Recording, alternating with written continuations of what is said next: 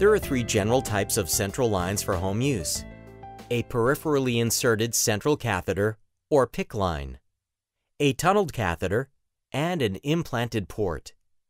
A hemodialysis catheter is another type of CVAD used only for patients receiving treatment for renal failure. Let's briefly review each catheter type. Peripherally inserted central catheters, PICC. A PICC line is placed through a puncture into the vein, usually in the arm. In babies, a leg vein may be used. The PICC line is advanced through larger veins toward the heart until the tip sits right at the entry of the heart or the superior vena cava. The line can have one or more access lumens that sit outside of the body. PICC catheters can be left in for months, and most people find them comfortable. The care involved with a PICC line includes: the tubing sits outside of your body. The entry site has to be covered all the time with a sterile dressing. The sterile dressing and needleless connector are changed at least every 7 days.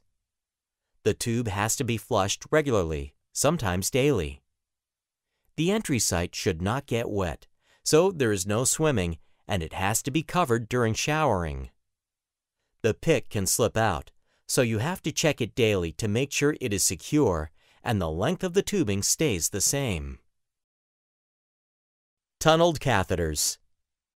For a skin-tunneled CVAD, a small cut is made on the chest, usually near the collarbone. The tip of the catheter is advanced into a large vein leading to the heart. The other end of the catheter is threaded under the skin and brought out through a small cut on the chest. Most catheters will contain a small cuff which lies under the skin and holds the catheter in place. The line is stitched in place. A tunneled catheter can be left in place for years with proper care. The care involved with a tunneled catheter is: the tubing sits outside of the body on the chest. The cuff sitting under the skin at the entry site helps secure the catheter so it rarely slips out of place. The sterile dressing and needleless connector are changed at least every 7 days. The tube has to be flushed regularly, sometimes daily. The entry site should not get wet, so there is no swimming, and the site has to be covered during showering. Implanted ports. An implanted port has an entry port which is a plastic or metal drum and a catheter that extends towards the heart. The port is surgically placed under the skin in the upper arm, chest wall, or upper abdomen. The catheter is in a large vein with the tip ending right outside the heart. The middle of the port has a soft rubbery section where a needle can be inserted. This is called the septum. When your port is initially inserted, you will have stitches or a bandage over the site. Ports can stay in place for several years. The care involved with a port includes: there may be discomfort at the port site or shoulder following insertion, which could last for several weeks. You will need to work with your surgical team to plan the best location for the port. Backpack use, bra lines, seatbelt, and port accessibility should all be discussed. When not used, the port is completely under the skin, and only a small bulge is visible. A special angled needle has to be inserted to give medication or fluids. Numbing medication may be placed over the port site before the needle is inserted. When the needle is in place, a sterile dressing covers the port site. There are less activity restrictions with a port.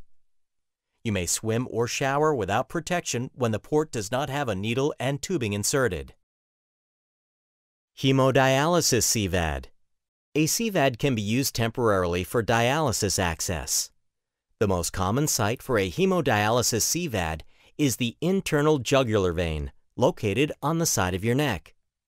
The catheter has 2 lumens that are used at the same time. One allows blood to flow out of the body to be cleaned during hemodialysis, and the other allows clean blood to return to the body. A CVAD is used for short-term hemodialysis or while your permanent site is healing.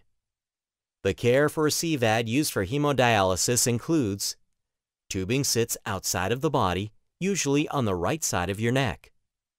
Sterile dressings cover the site, and are changed every 2 days if gauze is used and every 7 days for transparent dressings. Dressing changes are usually done during dialysis. Regular changing of the needleless connectors and flushing of the tubing is required. The entry site should not get wet, so there is no swimming, and the site has to be covered during showering.